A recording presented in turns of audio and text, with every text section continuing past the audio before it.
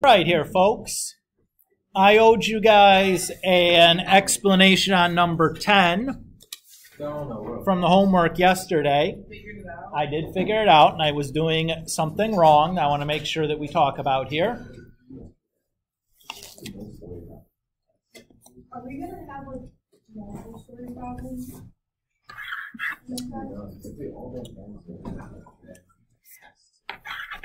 No. One? Maybe. Come on. So there's a It's chance. just at least that's the only part I'm having trouble on, and I really need to know if it's you don't help me. You're gonna hurt my feelings. You're gonna hurt my feelings. No, I don't want to do We're that. starting a Be Nice chapter here.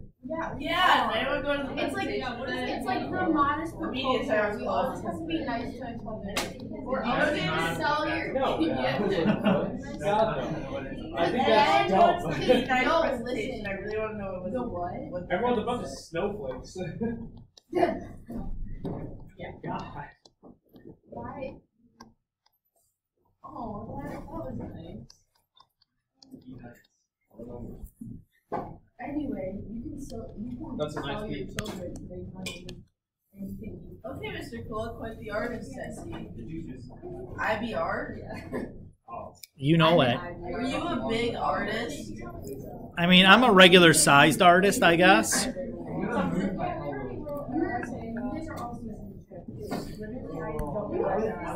All right, can we refocus here, please? So I did owe you guys an explanation on number 10.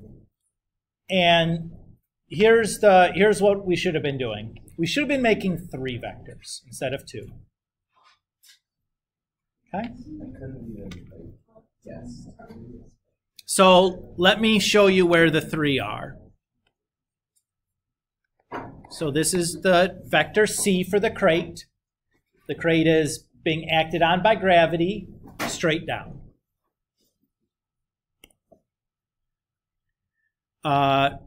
Let's say that this is vector R for the ramp at 29 degrees. And then we have vector P for the pole, which is at,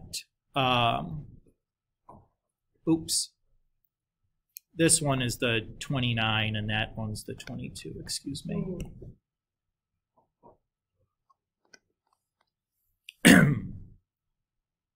Everybody okay there?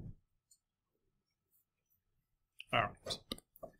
I know that the magnitude of C is going to equal 80. I know the magnitude of P is 130. What do you think the magnitude of R is? Is it given to us anywhere? Guess what we get to do then? Get to pick it to be 1. Which is even better, right? So, I can then resolve vector C into the vector 0, negative 80. I can resolve vector P into the vector 130 cosine 29, comma 130 sine 29. And I can resolve vector R then into the vector cosine 22, comma sine 22.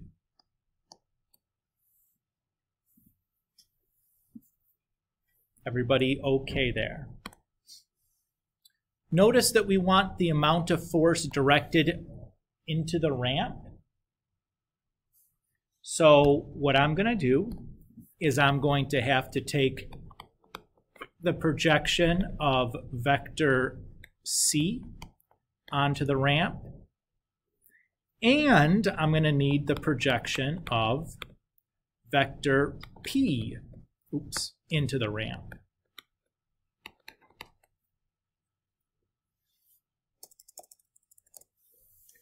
What's the nice thing about either one of these 2 vector projections?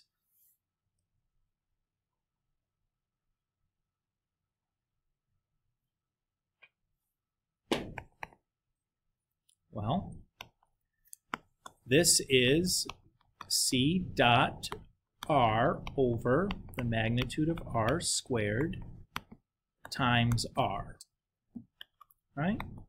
This is P dot R over the magnitude of R squared times R.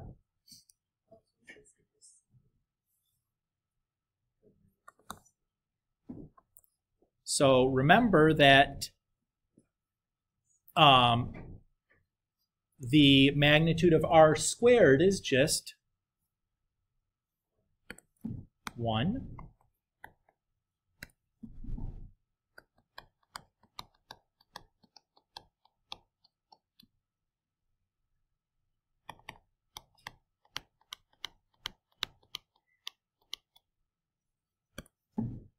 And if we want the magnitude of these things, which is what we're actually asking for,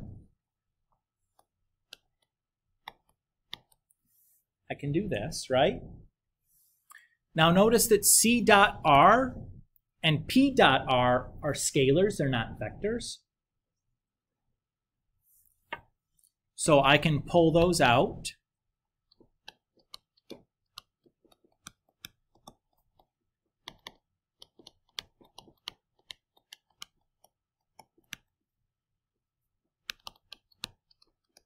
And we know the magnitude of R is 1. So I'm left with just C dot R and P dot R. So that's not so bad. So C dot R is going to be 0 plus negative 80 times sine of 22. And, oops, that's supposed to be a P. P dot R is 130 cosine 29 times cosine 22 plus 130 sine 29 times sine 22. And when I fire up my calculator then, oops. Is this going? Where are we going? There we are. So negative 8 times sine 22 gives me negative 2.99.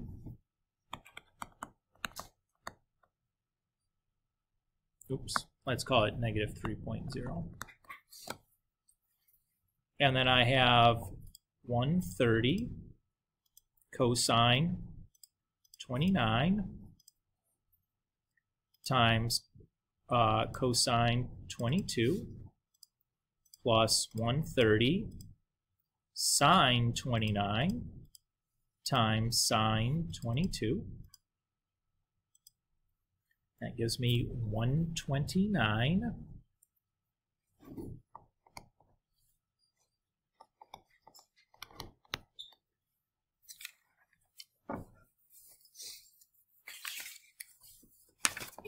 Everybody's okay to hear?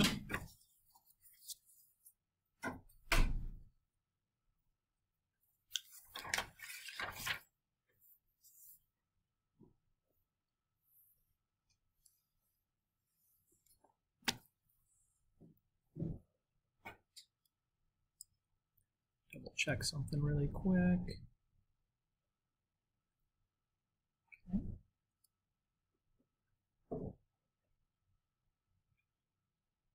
Oh, great googly moogly. Look what I did here. What should this be? Negative 80. It's like something was up there.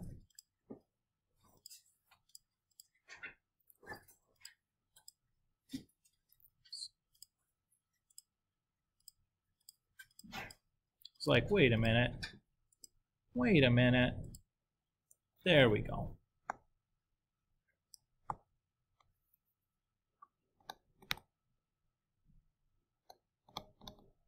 Okay.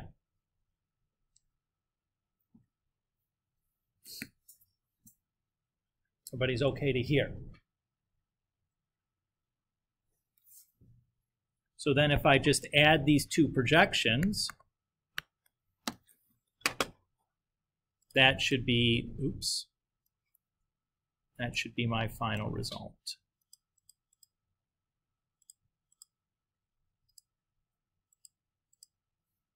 $99.06.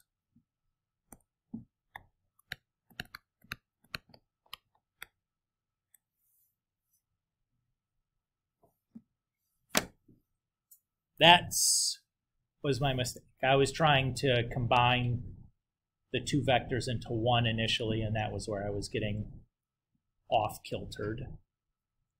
I was trying to put the crate already projected onto the ramp. I should have treated them as three separate vectors instead of combining those two.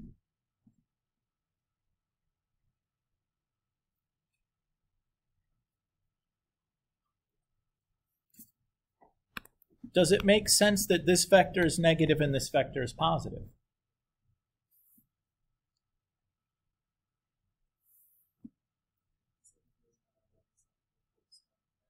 Yeah, so the projection of the crate onto the ramp, the crate is acting gravity pulling it down the ramp, right? If we set the crate on the ramp, we'd expect it to slide down, correct? So it makes sense that's applying a negative force, and the other vector is pulling up on the crate. That should give me a positive force. And because we're pulling up much harder than the gravity is pulling down, right? It's almost twice as much. 130 pounds pulling up versus 80 pounds pulling down. It should be net force going up, right? We'd expect that crate to end up going upward. So there's the idea there for this one. So again, what you had to do is you had to treat this as three separate vectors. Find the two projections, both onto the crate, both onto the ramp, the crate onto the ramp and the pull onto the ramp.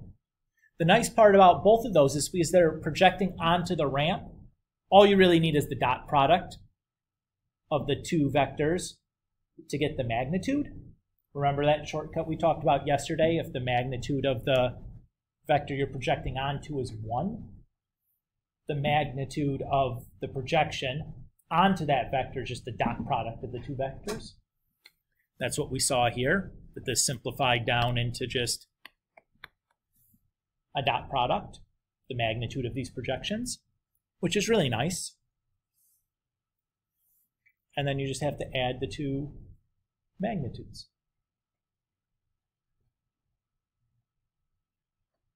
Everybody okay there?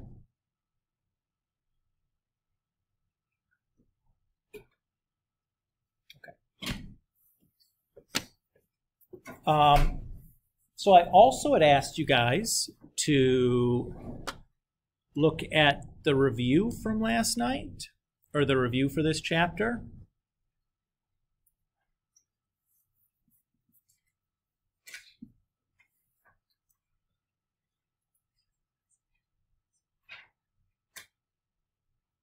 That didn't embed right, did it? That's interesting.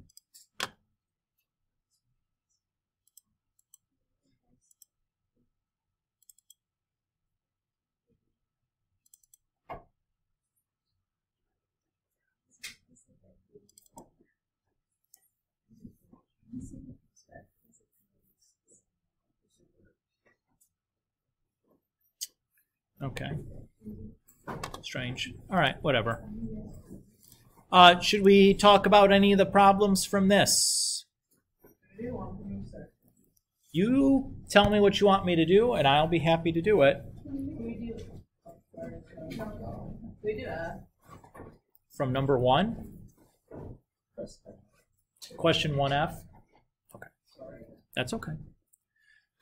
So the first thing I'm going to do is I'm going to start by converting this linear combination form into component form. So that's just the component -2 form. So I have 8, -1. plus 2 times negative 2 comma 4 minus 3 times 4 negative 5.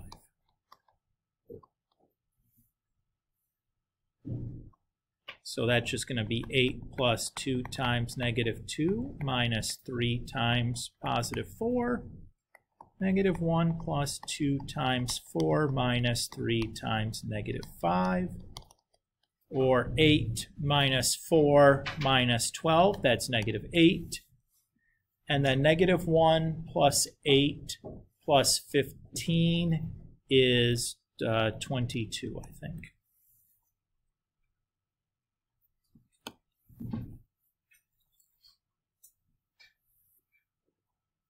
Is that okay, Caitlin?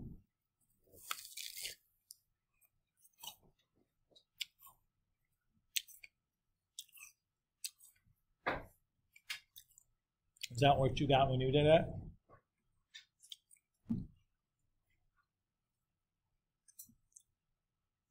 Good. What's next? Gisela? I'm just kind of confused for this section. Which one are you looking at here? Well, I got like the U plus 2V and all that and stuff, but I'm just looking at it in okay, not like for example, like I don't have Okay. So vector U here is 3, 1, right? Because I go 3 units here and then 1 unit up. Agree with that? So what's vector V going to be? I go 1 unit to left and then 1, 2, 3, 4. Yeah. So negative 1, 4. So if I graph this, if I want to do U plus 2V, so U is 1, 2, 3, and then 1. So there's U. And then 2V is going to be 1 to left, and then 1, 2, 3, 4 up. So that's a V. And then a second V is going to be 1 to left, and 1, 2, 3, 4 up.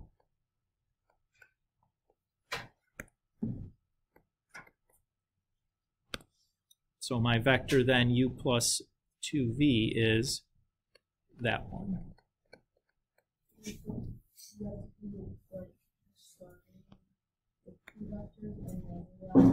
Yep. That's what we're doing if we're just sketching it geometrically. Sorry, that's kind of messy. I should have zoomed in when I did it. It would have been easier for me.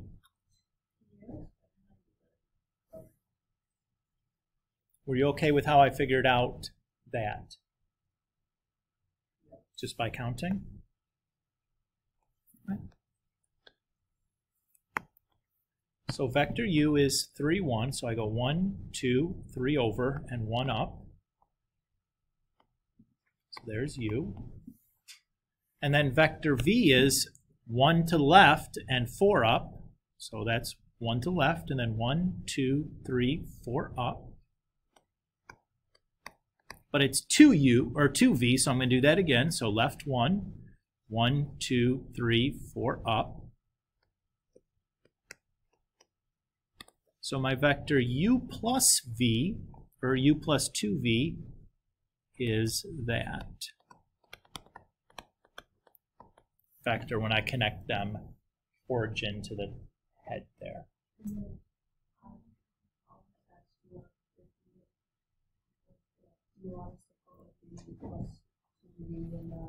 You should have the picture labeled as I have it.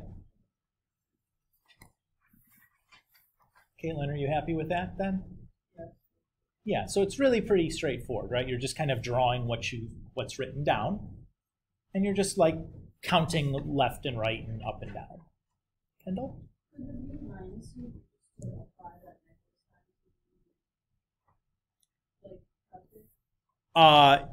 Yeah, basically. So would you do like one off of it, or? So these are the same U's and V's here, right?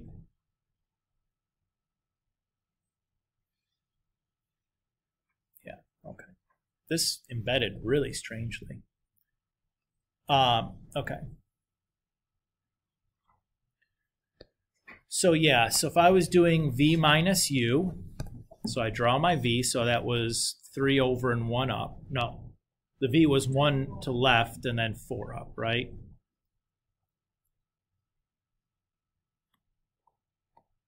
There's v. And then u was supposed to be 1, 3 to the right and 1 up, right? So since it's negative, we're going to do the opposite. So we'll just go 3 to the left and then 1 down. Is u. So this guy is u minus v. Or alternatively, what you could do is you can draw v was 1, 4. No, negative 1, 4. And then u was 3, 1. So you can do that. And then u minus v is, it was u minus v, right? Oh, v minus u. Okay. So that way.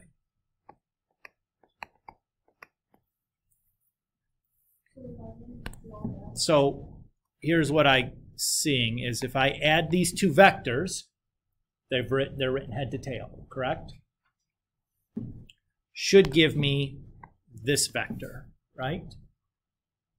So if I do u plus v minus u, that gives me v. So that's, you can think about it that way as well. It's the same picture, it's just been translated to a new location. Usually we like v minus u to be like the initial point to be the origin, but that picture is true as well. Kendall?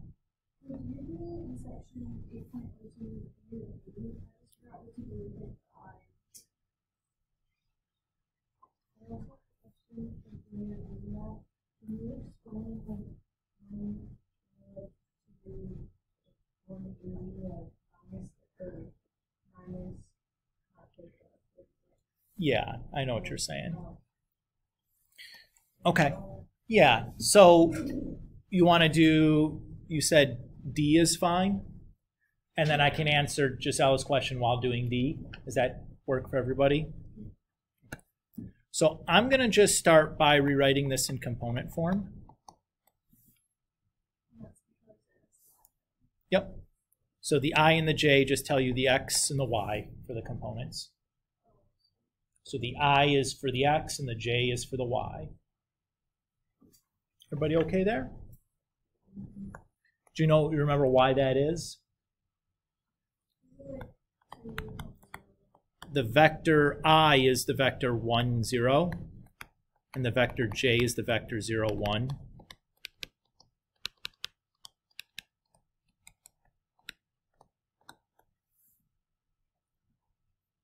So just easy peasy little arithmetic-y. So there's that. To get the direction now, this is a bad example, Gisela, because this one's really easy.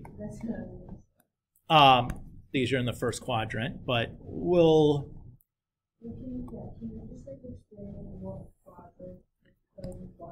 So I would not describe it that way. Let's just sketch this one real quick. So this is that angle theta that we're looking for, right? Okay. So if the last axis you pass through on your way to the terminal side is the x-axis, then you're going to be adding, which is what happened here, right?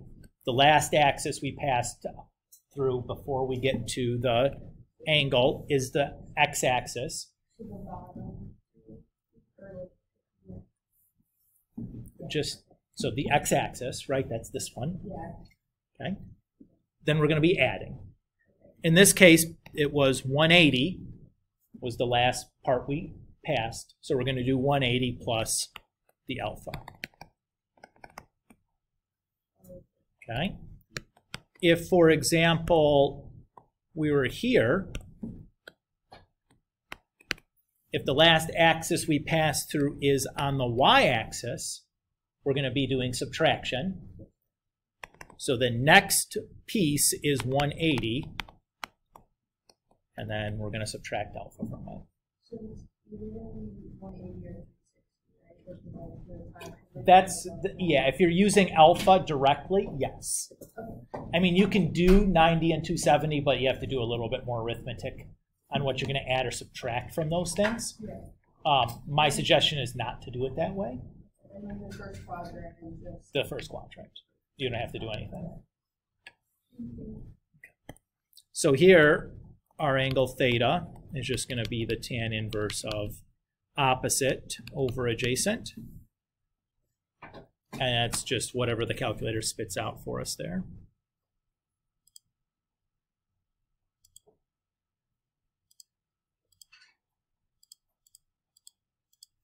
Oops. So 71.6 on this one.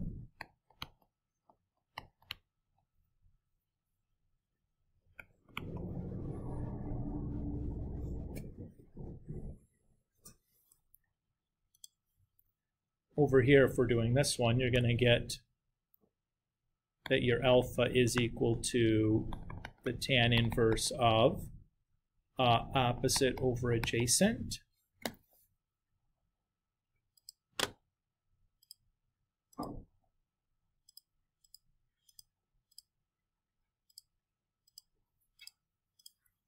So 69.4.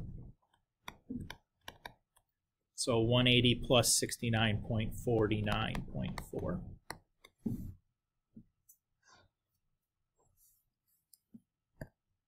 Kendall?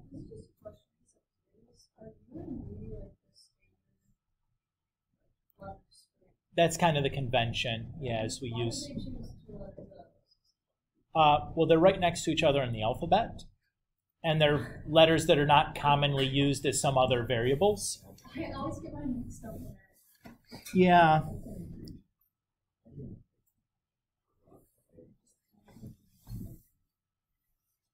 I mean, you can just. You can just, yeah, you can just turn them into A's and B's or whatever if you need to. Like, there's nothing wrong with doing that. Who's next? What else did you guys want to talk about from this?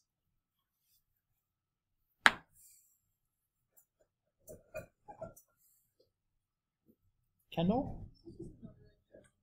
Sure. Most of the word problems, what we're doing is, like, once we figure out our vectors, is like just projecting a vector. For the ramp problems, yes. For like the ship problems, no.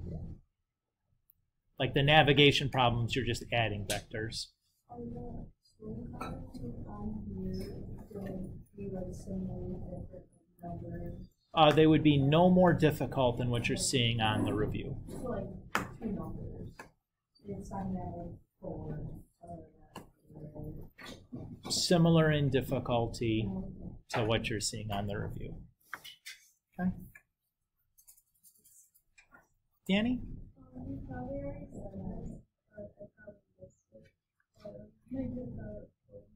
So anything that I gave to you on the review, you're going to get on the exam. Yep. So you do need to know what the symbols mean, and if there's any formulas that we kind of talked about or any other kind of things that we talked about that didn't make it onto that list of formulas at the end of the review, you're responsible for those, but I think we covered, you know, the big stuff there. Kendall? When, again, do you know when we're like adding numbers together, when we have like the dot product and stuff, and when do we basically do that? You know, sometimes we get like -3, like 4, and you like add those together, it's really blocked as a vector. No. Do you have an example? A, you're asking the Which- final answer before me, Okay, so what problem, A? Oh, section 8.03. 8.03. And then in 8.02, question A, you're asking for the component form. Right. But it doesn't state that either one of those like needs to be the same component form. Gotcha. Okay. 803. Great. So this is an easy answer. Okay. So the result of vector addition, vector subtraction, or scalar multiplication is always a vector. In problems here, in question 1, all of those are addition, subtraction, or scalar multiplication of vectors, or a combination thereof, right? All of these, the result is a vector. That's why we're asking for the answer in component form, so somebody doesn't try to like draw a picture and say that's the vector. Okay. If we go down to these problems, here we're not specific. The reason why we're not specific is that these problems are not vectors. These are just real numbers. The result of a dot product is always a real number. These ones, though, these are vectors. So we're looking at the projection of one vector onto another. So if this is like my vector v, and this guy's like my vector u,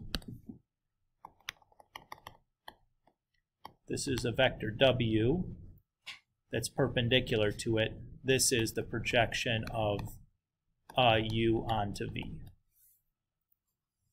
That's kind of what we're doing. So again, the projection is giving you a vector. Like on our quiz we had, the last problem was supposed to be just a number. Because it was the dot product, was the last operation you took. So for example, if I did like u dot v times vector w, this is going to give me a vector. Because this gives me a scalar, and then a scalar times a vector is a vector. As opposed to u plus v dot w, the result of this is a vector. And I know a vector dot a vector is a scalar.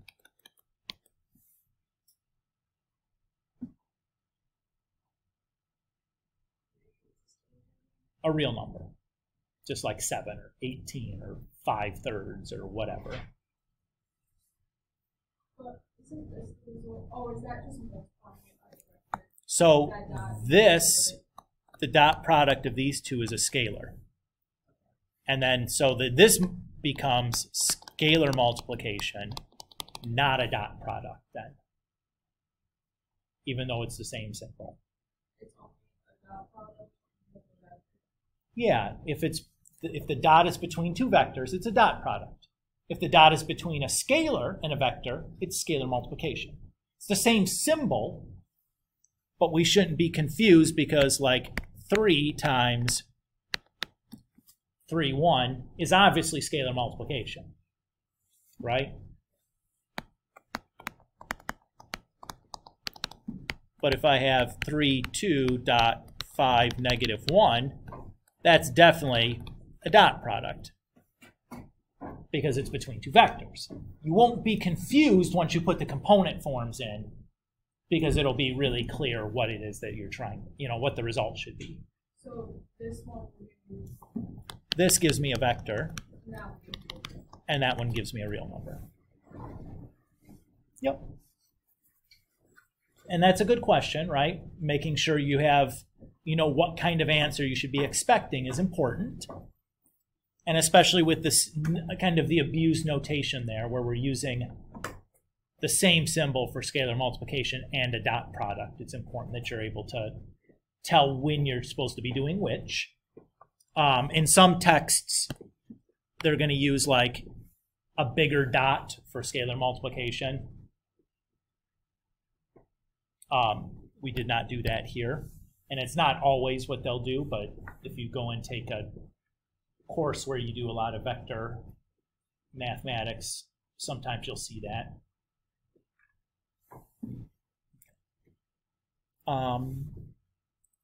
Gisela, sure.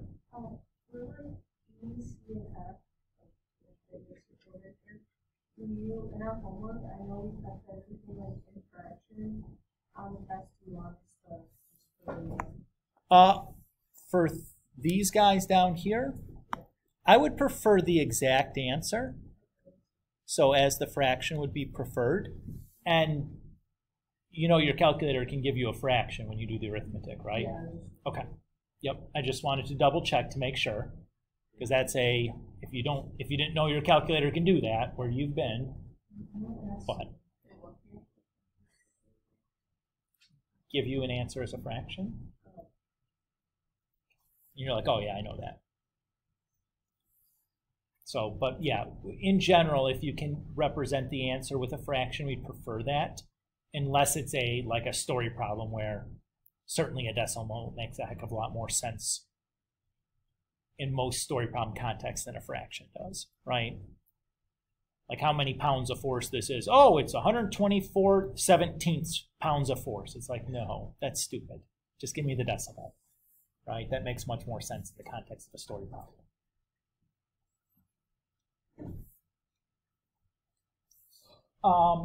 What else? Happy to do more or talk about more or clarify more things. Anything that you're interested in talking about right now. This time here is blocked off for you guys to ask questions. And if there's no more questions, you can simply work on things that you need to and ask questions as they arise. But Danny? Yeah, do you have a preference? Okay, you good with the first one then? Okay.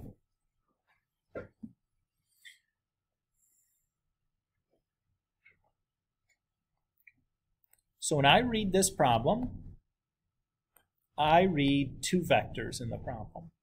It says Jackie wants to go sledding. She and the sled weigh a combined 108 pounds. If she's going sledding down a hill with a 38-degree angle of incline, how much force is she sliding down the hill? So what are the two vectors here, Danny? One is Jackie and the sled. Actually, I'm going to call this vector S so we don't get confused with the unit vector J, rather than J for Jackie. That's going straight down. That's just gravity acting on her. Anytime you have like an object that has weight associated to it, the vector is always going to be pulling down due to gravity. Okay? So like in the previous example that we did at the start of class, there was the crate that weighed so much. We drew that vector straight down because of the gravity acting on it. And then you had a pull at an angle, a certain amount. That's a vector at that angle because it's not like an object. It's like somebody pulling with a rope or whatever. Okay with that? Yeah. Okay. And then I have my ramp. Now this is a little bit tricky because the ramp is going downhill. I'm going to draw it here. And it says its angle of incline is 38 degrees. So the angle of incline is going to be this angle relative to the horizontal. And by alternate interior angles, I know that that angle up there then is also 38 degrees. And I wanted that angle because the direction then of that vector is going to be what? Gisela. We're doing a direction where we have to add or subtract. Yep. Yeah. I use alpha when I draw mine. You can use whatever letter though. You call them X if you want to. It's not a big deal. Yeah, that's okay. Danny, are you happy with that? So that's, what's that, 220 or 322? So now I'm going to rewrite these two vectors, I guess I'll call this vector R for ramp, as components. So I know the magnitude of vector r is 1. Well, I can call the magnitude of vector r 1 since we're not told how long the ramp is or anything else. We don't have any information about that. It doesn't matter. We can just set the ramp to have magnitude 1. So the component form then is going to just be cosine of 322 comma sine 322. And my vector s, since it's pointing straight down, the x component is 0, the y component is negative, and it's just whatever the weight of the individual is. You could do the same thing if you wanted to, where here the theta is 270, and you'll get the same thing, because cosine of 270 is 0, and sine of 270 is negative 1. Or you can just think about it like in space. Either way of thinking about it is fine. You happy there? Okay. So what I need now is the magnitude of the projection of vector s onto vector r.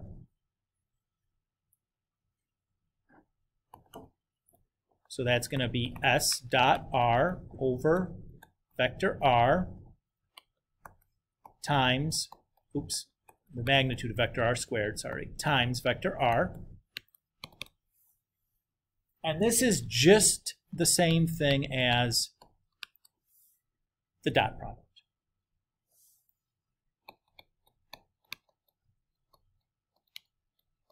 And that's only because that magnitude is 1. If the magnitude of r was not 1, you cannot shortcut it through this way. You'd actually have to do the whole thing out, but let's take advantage of that shortcut when we have it. So when we do this, 0 times cosine of 322 is just going to be 0. So we're going to have just negative 108 times sine of 322.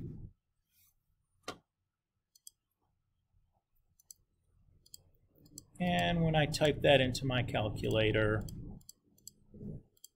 I get 66.49.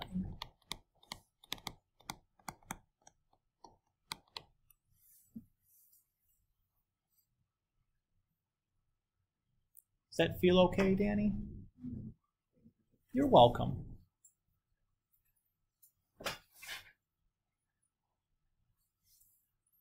And I think one of these at this kind of level is realistic to where I would, could reasonably expect you to be able to do this sort of thing. One like story problem 10 is maybe more than I would expect you to be able to do on the test. But something like this I think is not unreasonable, where you just have the two vectors.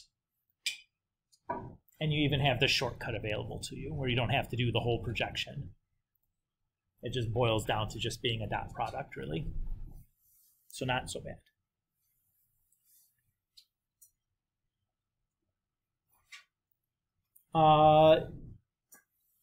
Others? Anyone else?